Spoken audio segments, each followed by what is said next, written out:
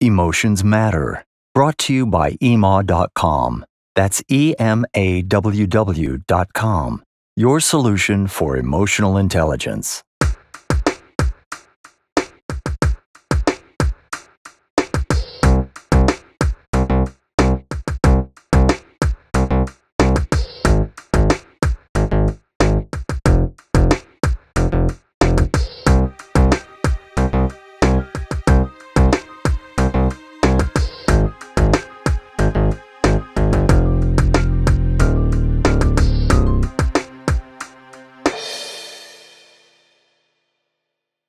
Welcome to the Emotions Matter podcast.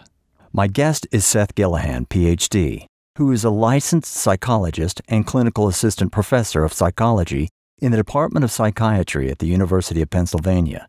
Dr. Gillihan has developed a successful, specialized practice utilizing cognitive behavioral therapy in the treatment of mental conditions such as OCD, PTSD, anxiety disorders, sleep problems, and depression. Welcome, Dr. Gillihan. It's a pleasure to have you with us.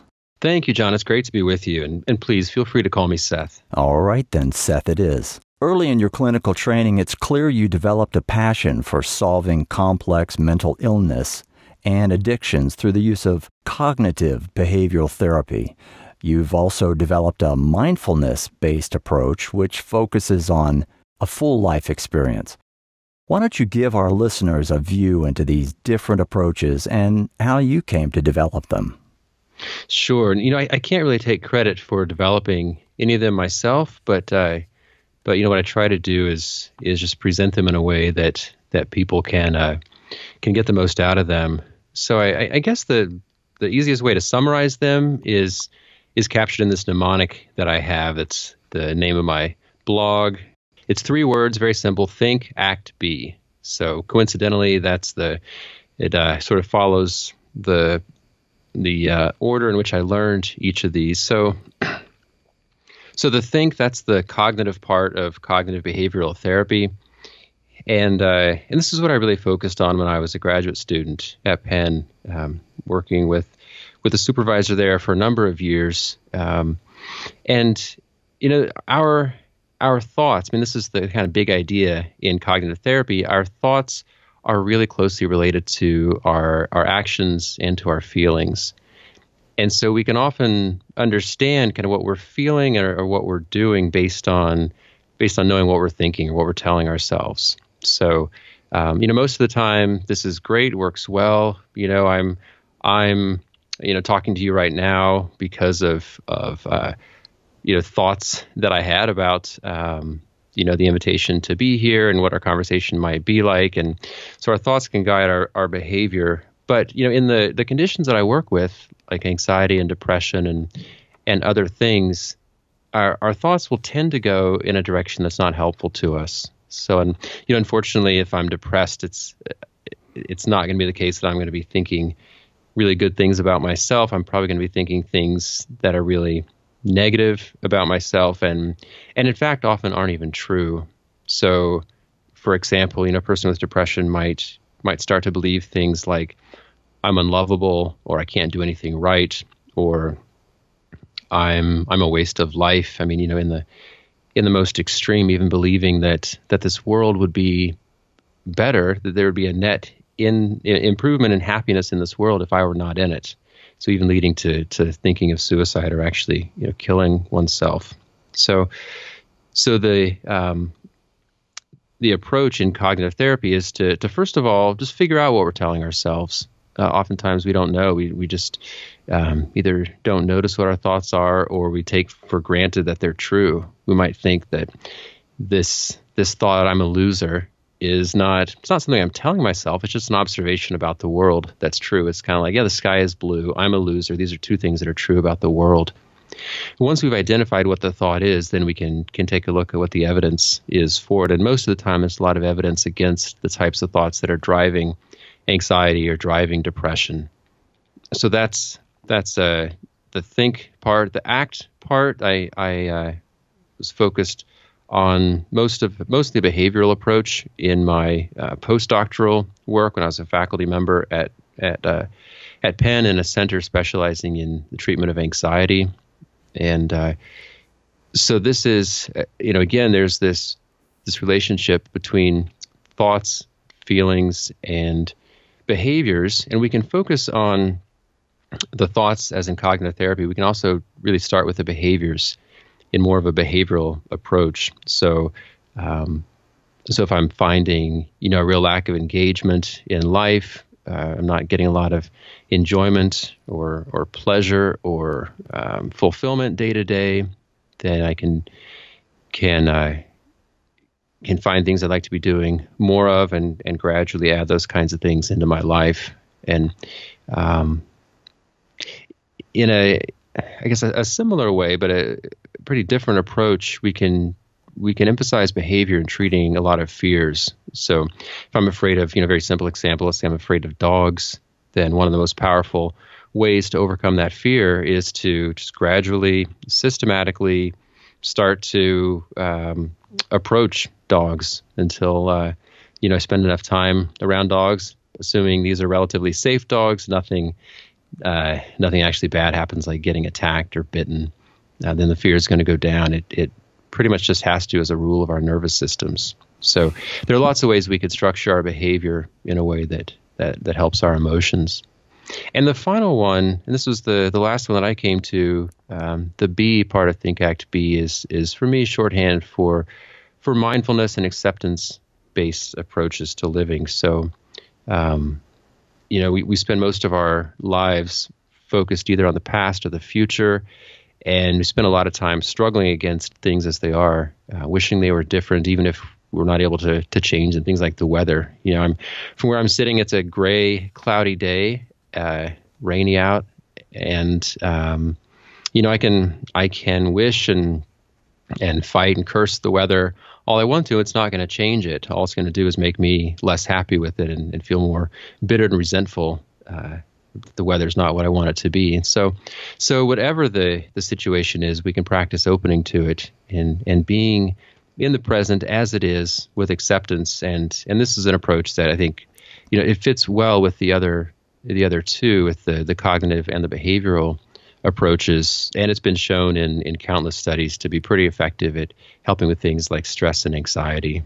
So I said in the beginning, I didn't develop any of these treatments, but I think what makes this work really enjoyable, and I think also really challenging, is that I don't know what's going to be helpful to any one individual. I've got some tools, and most likely they're going to help someone, but I don't know exactly what combination a person's going to need in advance, and that I think part of what can even be a little terrifying about this work is that it has to unfold in real time. I can't spell out for someone in advance exactly what steps he or she needs to take, like a cookbook or something. And so there's a sort of there's no net, so to speak, in therapy. This is live work that comes through a collaboration between the therapist and the person that we're working with, and that's another real fundamental of CBT, is that collaborative approach. Well, it certainly sounds like, as you mentioned, that it's got to be really collaborative, and getting people to a B state that says, don't fret about the things you can't control in your environment. Worry about the things you can control. I think is sort of gets to the net of something that even for someone like me, I've found that to be sort of a mantra. You have to, sort of move past the stuff that you can't control, which kind of brings me to the next question. So this year, and especially like in the last few months, a lot of people are experiencing pretty strong emotions of fear, as you mentioned, where there is some doubt and there's some worry regarding their circumstances in this, well, let's call it the new political environment. So in your experience, what do you find is the catalyst for these emotions to develop into what I would call or you might consider a serious disorder? And there are recognizable stages which you would take different approaches to the treatment of that individual. Yeah, yeah. First of all, I mean, the summary that you had of changing, focusing on the things that you can change and letting go of the rest. I think that's a great encapsulation. People that I work with often do a great job of summarizing things in a very kind of pithy way. That'll take me several paragraphs to say. Maybe it's my academic past, but I like those being able to right to capture it. Imagine how hard it was for me to get it down to think, act, be. Right. But but yeah, I mean, it's such an important question about our current political climate, and I think it'd be strange for someone not to feel some kind of unease about where we find ourselves. I think regardless of where we might be on the political spectrum, and because all the ingredients are perfect for having some kind of fear or anxiety about how things are going to go, because there are outcomes we care about. We care about having jobs for ourselves. We care about our kids having jobs. We care about having the freedoms that we want, and all kinds of things that our politics can influence.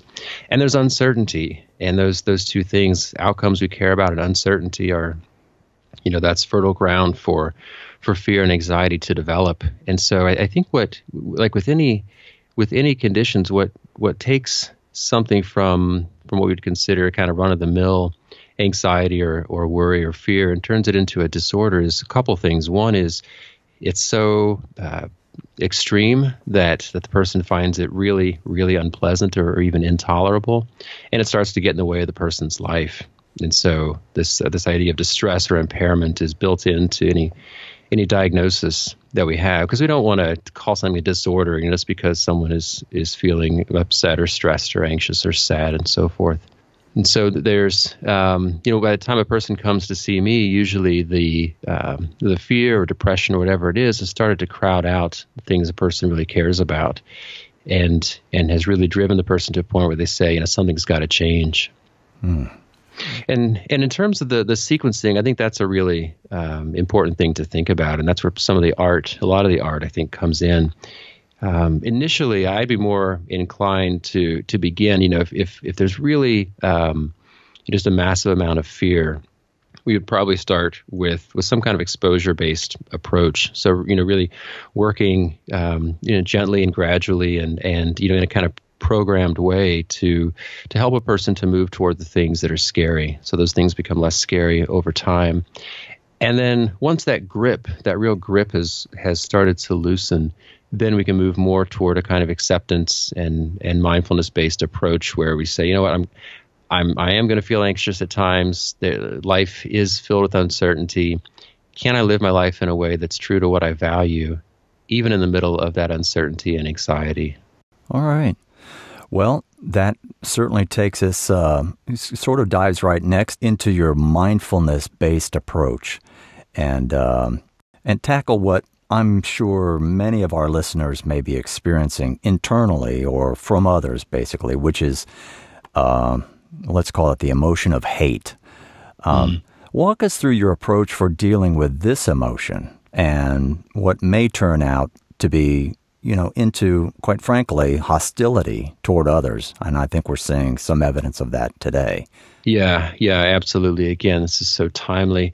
There was a great talk I heard recently by the psychologist John Haidt, Haidt, and he talked about this kind of tribal mentality that we have and how easy it is to divide the world up into for me and against me. So this person or this group or this political party is for me, and anyone who is outside of that is against me. And I think we all have had this experience of getting triggered in some way and suddenly identifying the other person as the enemy. Even it's slightly embarrassing, but not so embarrassing that I don't want to share it. Examples from my own life. Several months ago, I used to ride my bike to work a lot, and most of the time it's fine. But occasionally, you get someone who doesn't think, a driver who doesn't think bikes should be on the road. So I'm almost to my office, office where I come to treat people for things, including anger and hostility, and I'm all the way over as far as I can be on the side of the road, and this car, blows its horn at me as they go by, shakes their hand at me, and so instantly I see red and I take off, and I'm on my bike. This is a car. I chase down this because I know there's a stoplight and it's going to be a long red. And so I chase the car down. What am I going to do when I get there? Like, I know as this goes, I'm like, as soon as I take off, I'm thinking to myself, I should really let this go.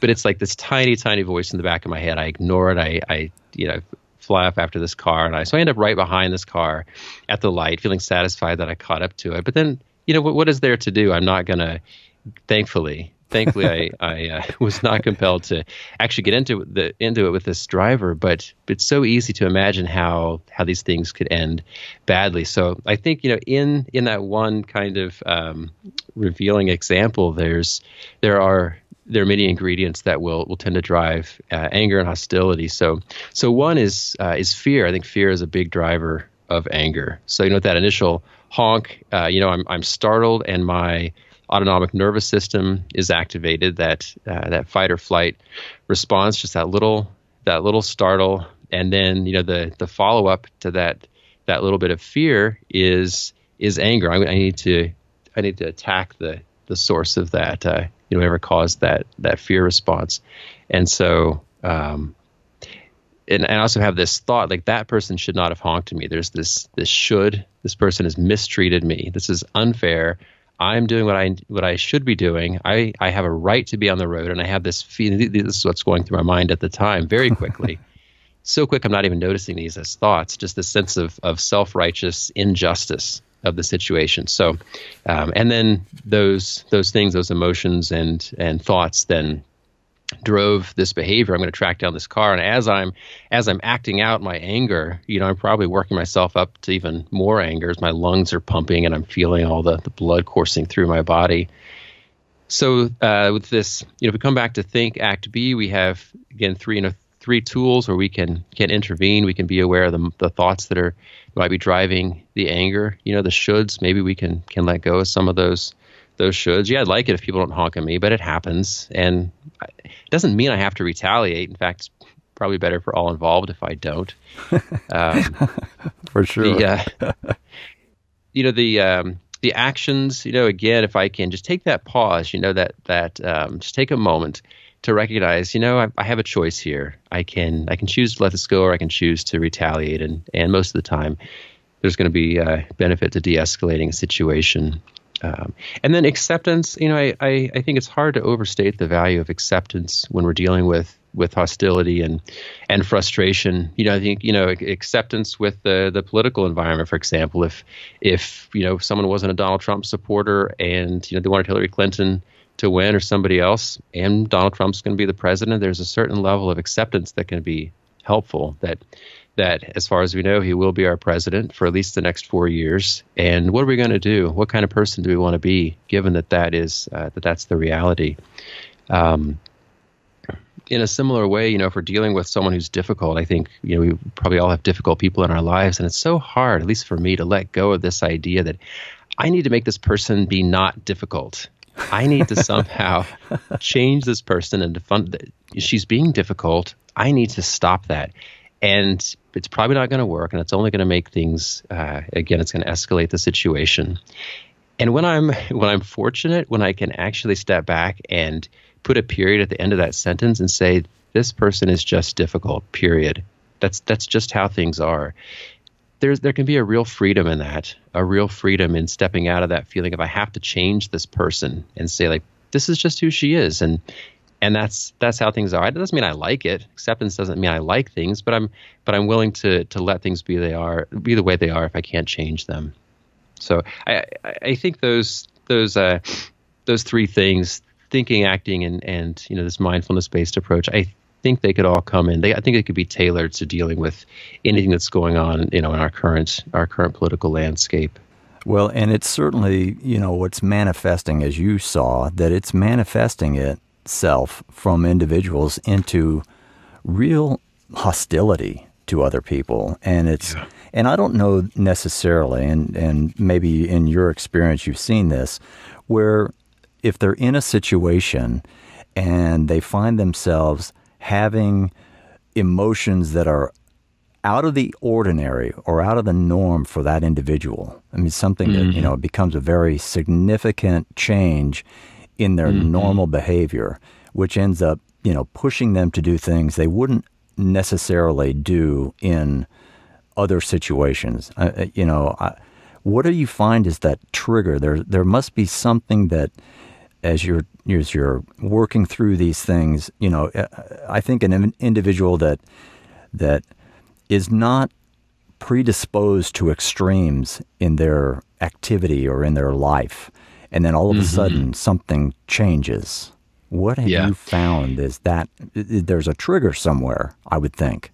Yes, there is. And, I used this word before. It's a different variety. But again, the sense of grip, I'm suddenly gripped by something. If I'm on the road, whether I'm driving or on a bike, I'm gripped with a sudden sense of anger or threat. And so I think a lot of the time what drives that grip is this feeling of intense threat, that even my existence is threatened in a way. We might call this kind of existential threat. So if I feel that a political party's platform is, maybe not platform, but some of the things that go along with a political candidate, if I feel like those things are a threat to my very existence, then I'm going to be likely to react in a way that's outside of how I usually react. Most of the time, thankfully, in this country, we don't have the sense of being under threat of harm or death. But if I feel like that's threatened, then I'm going to be much more likely to react in ways that are severe, that are extreme, and that are probably in the moment going to feel justified. It's probably not going to feel so much like I'm aggressing as I'm playing defense. Mm-hmm. And, I think a related point is when I think about who we tend to hate, my idea, at least, is that we tend to hate people who bring out the worst in us.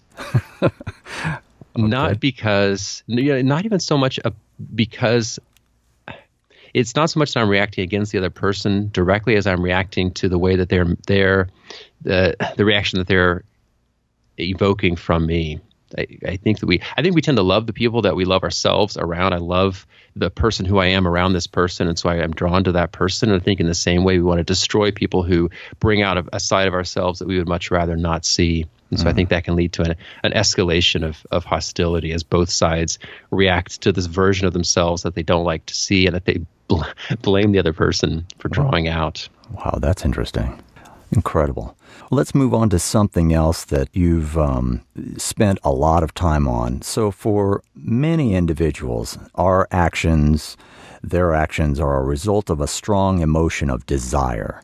So you've got a significant amount of experience treating obsessive compulsive disorder and addictions. Give our listeners your thoughts on the metamorphosis of normal desire into a disorder or an addiction, and what your treatment approaches are. It's really interesting to put those two together, addictions and obsessive compulsive disorder, because certainly a lot of people I've treated who have OCD have described their strong drive to do the compulsions as feeling like an addiction, and as needing to be completely abstinent from addictions. They can't give in because one never satisfies. One compulsive act never satisfies. So, and I think on the other side, I think people who are addicted to a chemical substance often feel like they're obsessed with it, or feel again compelled to engage in the behavior. So even though the conditions, the diagnoses, kind of from a formal standpoint, are quite different, I think there is a similar underlying dynamic. And in my view, the common thread in both of them is, for most of the behaviors that we do, there's, if we don't have OCD or we're not, we don't have a substance use disorder, there's a drive, and then there's a behavior that satisfies that drive. And so after we've engaged in the behavior, we're less likely to engage in it. So it's like a thermostat. There's not enough heat. The heater kicks on, room gets warmer, that makes the heater shut off. So there's it's called a negative feedback loop. With OCD and with addictions, what we see is the opposite. We see a positive feedback loop. So the more I've done a behavior, the more likely I am to do that behavior. So, with OCD, this, a classic example would be something like I'm afraid that the stove is going to be left on and it's going to start a fire. I'm going to be responsible for that fire and the destruction, possible death that might result. And so I want to be absolutely sure that the stove is turned off. And for someone who doesn't have OCD, we might have a similar thought. Oh my God, did I turn off the stove? We go check, it was off. We're satisfied. We walk away and probably don't give it another thought. In OCD, that checking the stove is then going to lead to more checking the stove. So I check the stove. All right, I get a little bit of a sense of relief, probably. I walk away, but then that doubt kicks in. How do I know that I turned the stove off? So I'm going to go back. I'm going to check. Okay, it's off. I get that relief, which the brain interprets as a reward. It interprets the confirming that there's that no harm has happened, that the danger is not present. That's interpreted as rewarded. So it makes that behavior more likely than the next time I have the fear that maybe the stove is on. Or that's one example there. OCD can be about anything that a person is afraid might happen. So that's just a common example. So with addictions, it's a similar type of process in that, if someone drinks alcohol, doesn't have a problem with it, then, one drink, maybe two might satisfy. The person says, that's it for me. I'm done. I don't want any more, or at least I'm not, I don't want it so much that I'm willing to have more and have a hangover or whatever. With addiction, the drive might be so strong that the person doesn't resist that urge. And the more a person drinks, the more the person might feel compelled to drink. So with both of these, treating both of these conditions, we need to cut off that positive feedback loop. And the way it's done for OCD is generally with a treatment called exposure and response prevention. So the idea is we need to have a person approach the types of things that bring up the obsessions that trigger that fear, and then not engage in the compulsive behavior. So obviously it's easier said than done, like pretty much everything that I'm saying today. And so the challenge with CBT is doing this in a gradual and a systematic way that makes it manageable for the person to break down this overall goal of cutting out the avoidance and cutting out the compulsions, and doing it in a way that the person can actually get some traction with. So with addictions, what we would do, I usually focus on in the kind of CBT that I do for treating substance use disorders is, to identify things like the thoughts that are sustaining, the drinking or drug use. So, for example, it's amazing that the power the mind has to lead us down roads that we've been down so many times before, and that didn't lead us where we wanted them to go, and yet somehow it's almost like we forget where they go, and so we'll tell ourselves things, as addicts, we might say, I can have just one, or I think I can handle it now, or beer's not a problem for me. It's only hard alcohol. I'm fine if I just drink beer, even though 90 times out of 90, that behavior has led to the person, having to see someone like me. It's led a person to addictions and uncontrolled drug use. So recognizing those thoughts, recognizing the kinds of lies that the mind can tell us in order to support continued drug use. It's captured in this AA idea of stinking thinking, kind of recognizing thoughts that don't serve us in terms of addictions. Yeah. And also really understanding the behaviors that perpetuate using alcohol. So, again, classic kind of people, places, and things type analysis. So recognizing, all right, if I hang out with this person, there's probably a 90% chance that I'm going to use tonight. So maybe I should find someone else to spend time with, or maybe I should just stay home. Looking down the road, and recognizing that these are some high-risk situations for me, and I'm going to have a plan going in. And so much of the work with addictions is having that plan, of having something in advance in place, so that when I reach that challenging point, I'm not surprised, I'm not caught off guard, and I can respond the way that I want to. There's this this idea of binding ourselves to the mast, comes from the Odyssey.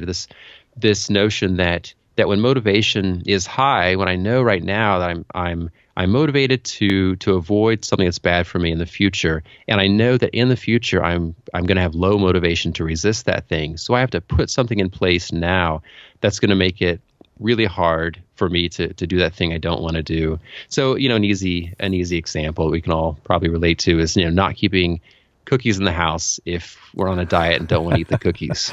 And if we say something like, I just have to be strong enough. I just have to use willpower. It's just, mind over matter.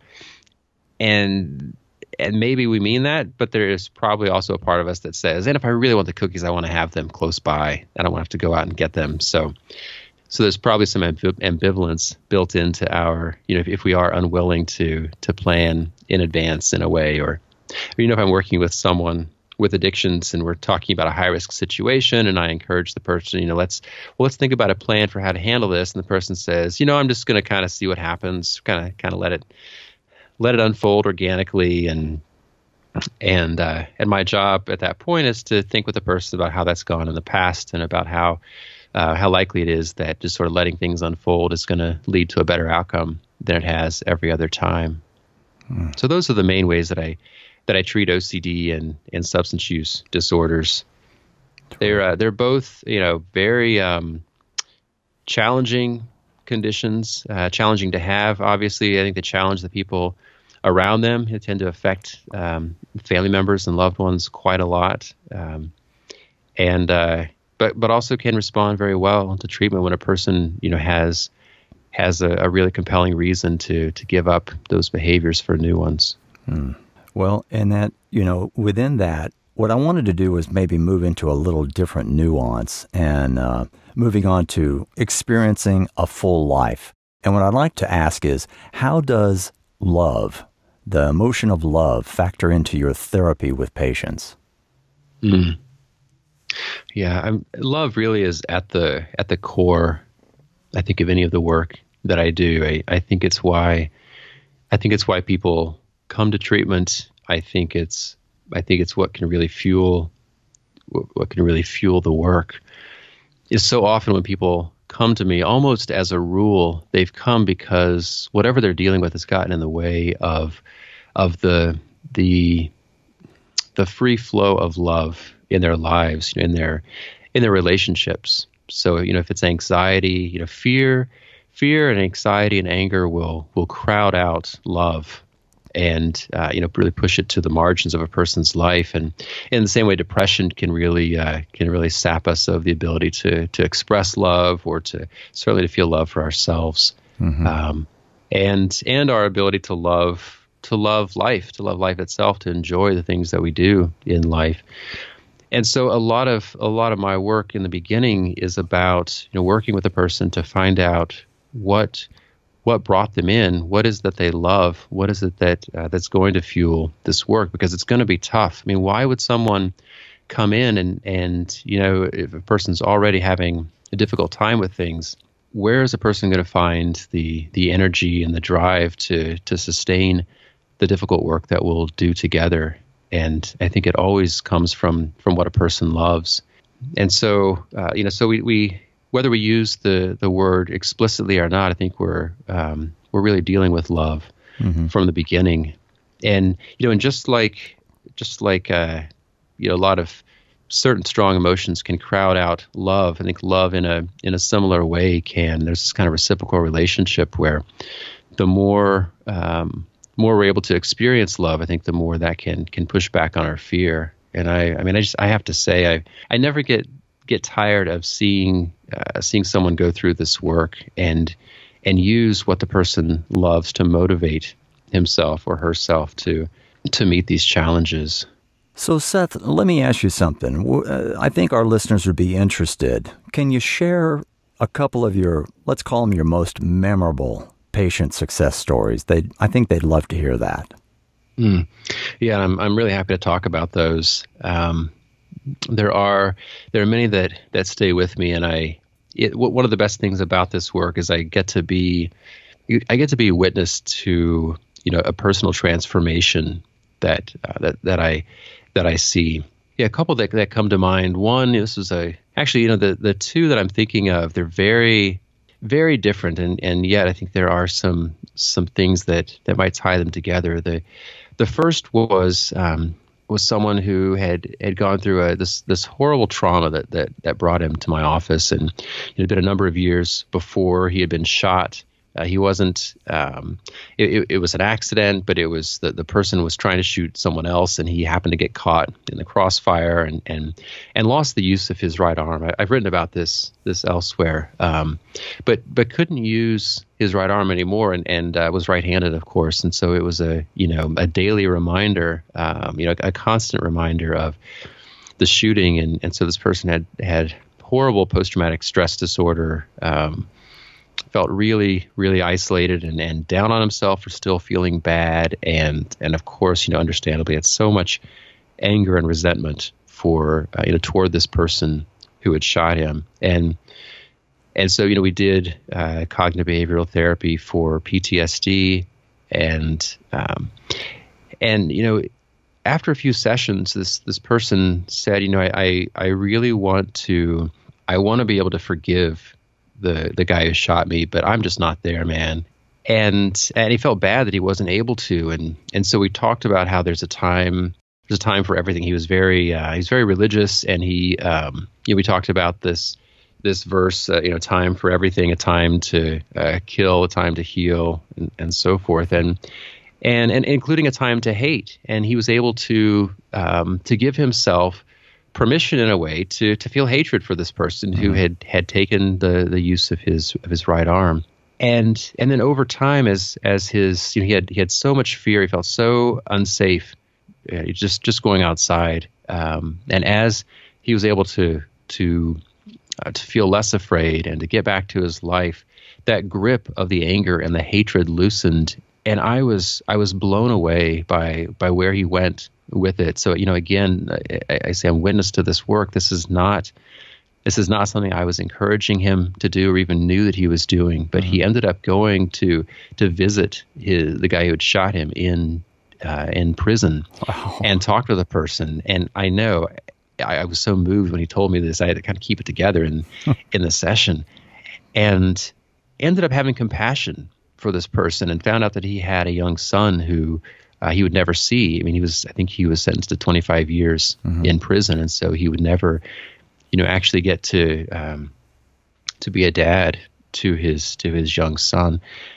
And so the person I was working with ended up, and this really took it to the next level for me. But weeks later, I think it was after our treatment had ended, he came back and he told me that he was working on trying to get the person released early from prison so that he could be with his son. And so it just blew my mind. Incredible. Just the power of, I mean, first of all, the acceptance of it. It took going through that hatred, allowing himself to feel it and to have it, and then in order to transcend it. And I don't offer this as an example. This is what everyone who's gone through something like this should do, or that so about being prescriptive about forgiveness, that this is everyone has to do this to get better. It's very personal, but in his case, it was really just remarkable how again as his fear went down, and in his case, just, the love really replaced it in these dramatic ways in his life. And then, in a very, very different way, another person I worked with a number of years ago, when she came to me, this was a young woman. She had a number of ways that she felt like she had disappointed herself in her life. She didn't feel like she had lived up to her potential. She had been the person that she wanted to be, and she really felt broken. In many ways, she felt inadequate. She felt like a disappointment in a global way.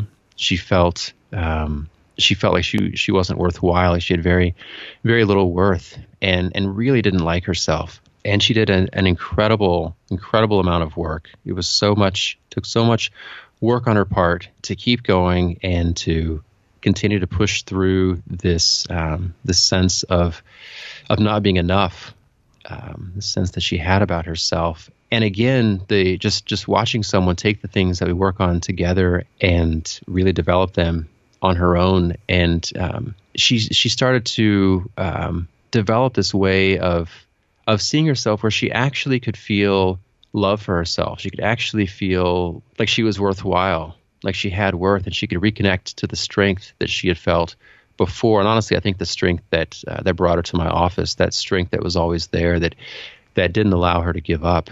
And so, after many months of work, she really seemed like, in many ways, a different person. I think she had gotten back to a sense really of respecting herself and of caring for herself, of living each day in a way as though, treating herself as though she was someone that she cared about, which she ended up, had to start with kind of faking, pretending like she was someone that she cared about, and then right. Over time begin to actually feel that she was someone who was worth caring about, is worth loving, and she was able to give up some relationships in her life that really weren't serving her well at all. Mm-hmm. I think relationships that played to that sense of not being enough and of not being someone worth really caring about. Mm-hmm.